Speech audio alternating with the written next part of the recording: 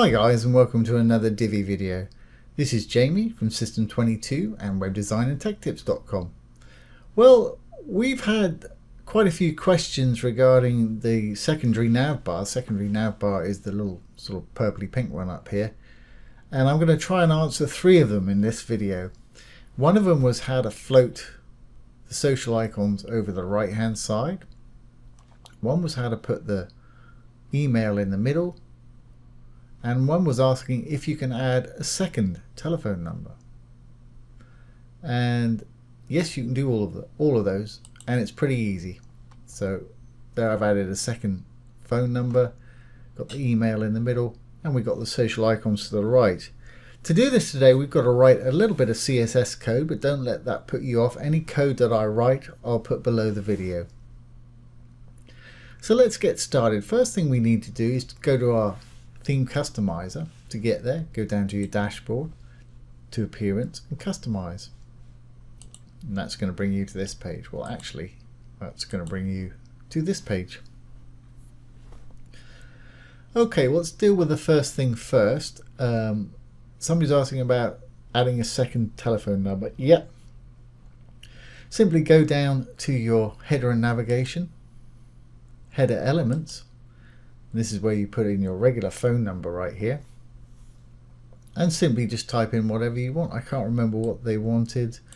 I think it was 2 different area codes or something. Put in your prefix here, let's see, Tennessee, and put in the number. I'm going to separate mine with a pipe, and for those that don't know what a pipe is, just above your enter key, it's the sort of 2 dashed lines. If you hit shift, it's just above the backslash key. There we are, and we'll say New York,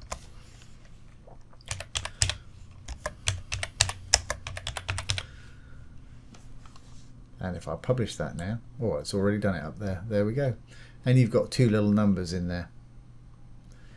Okay, so how easy was that? That was the first little bit. The next bit's not quite so straightforward. So the next part was, the other question was, how do we float the social icons to the right hand side? For this, we want to go back to the root of our custom theme customizer here, and go down to the bottom to the additional CSS. Now I'm using Google Chrome, which has got the great inspector tools. Most browsers have this today, but if yours doesn't, Google Chrome is a free download. Okay, so I'm going to right click and I'm going to inspect this notification area up here.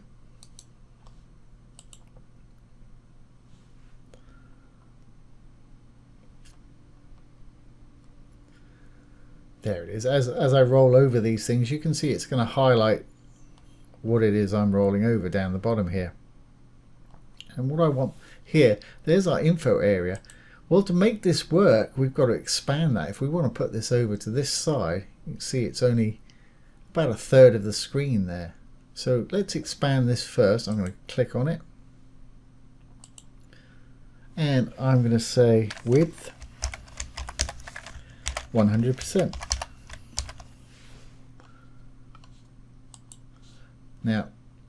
Now when I hover over it, you can see it's expanding to the full width there, or the boxed width of our area there, which is plenty.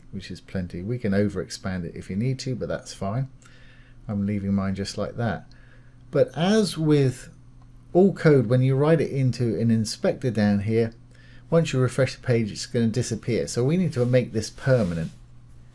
So if we look over here, we've got a div with an ID of ET info. I'm going to double left click on that, copy it, Control C, and in my additional CSS, I'm going to paste it in here. Now it's an ID. It said div ID. All IDs need a hashtag in front of them. So I'm going to put hashtag, paste in the name. Then I'm going to open and close some curly brackets, give them a little space, and I'm going to copy my bit of CSS that we wrote over here. Again, Control C, Control V to paste. There we go. So once we publish that, that will be permanent. Okay, next thing, we want to make these go over to the right hand side here.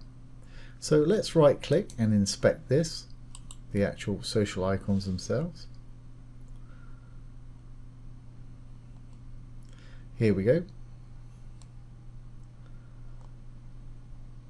These are the individual ones. Again, as I'm rolling up, you can see which one it's highlighting up there. I want all of them. So it's this whole untitled list class, ET social icons. So I'm going to click on that. I'm going to say float right. Float : right. As you can see, they've popped over to the right hand side there. Fantastic, just what we wanted. So again, we're going to copy this. This time it's not an ID, it's a class. So I'm still going to double left click to highlight it, Control C to copy. All classes need to have a dot or a period in front of them. And then we're going to open and close some curly brackets again. Give it a bit of space, hit the enter key. And we can paste or just rewrite the code in there.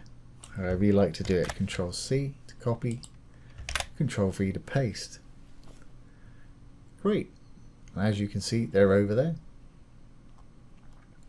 Now the other thing was, he's asking, how do I get my email address in the middle?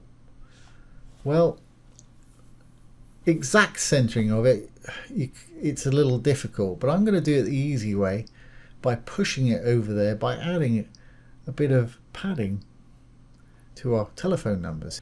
So I'm going to inspect my telephone number up here. There it is. And I'm going to push that email to the middle, or roughly to the middle, using a bit of padding on the right hand side of it. So let's just write it in here. Let's say padding dash right. And I'm going to use viewable width, VW, for this. That way if it's on smaller screen sizes, it will still give it that same amount. So I'm going to say, let's try 10 VW, viewable width. It's pushed it across, but not quite a lot. And now we've got my little box open here. I can select that number and roll up and down with my mouse wheel and just put it to where I want it. Somewhere like that. Maybe not as far. So 17. Let's make it 15. 16. We'll call it 16. So again, we've got an ID info phone right here. Double click, copy, Control C. It's an ID, so it needs to have a hashtag in front of it. And let's open and close the brackets. Give it a bit of space. Copy our bit of code we wrote. Control C. Paste it in. Control V. And there we have it. Now this has popped up, but don't worry about that. That's because we've pushed it over. This will not be on the front end. So that should do it. The other way of doing it would be to actually select this and give it padding left. It's 6 one, half a dozen the other. Now with code, it's a good idea just to give things a heading. That way, if you write a lot of code, certainly like I do, it makes it easy to find. And it's also a courtesy if anybody else comes in behind you and needs to edit the site. So a comment is // and you can write your comment or your heading in between the two stars. Anything that's in between the two stars there will not be read as code. So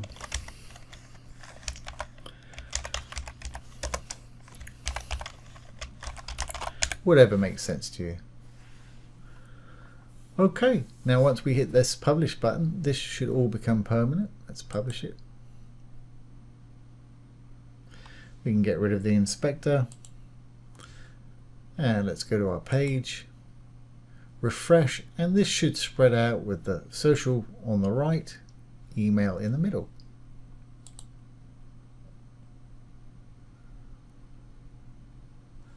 Now I see our social icons have not gone to the right. It's probably because there's another style in there saying float somewhere else, float left or float none. So we just got to add something to this. here I'm just going to add the important after it, which is exclamation, IMPORTANT. Now, I don't like to use that, but sometimes you have to. As you can see, it seems to be working fine here. Let's publish this.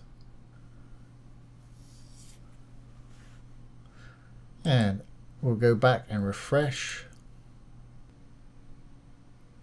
And there we have it. Our social icons are now on the right hand side.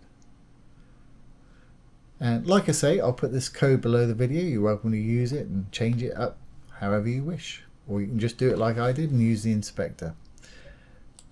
So I hope that's answered your question. Yes, you can add a second telephone number. Yes, you can put your email in the middle. And yes, you can float your social icons to the right hand side.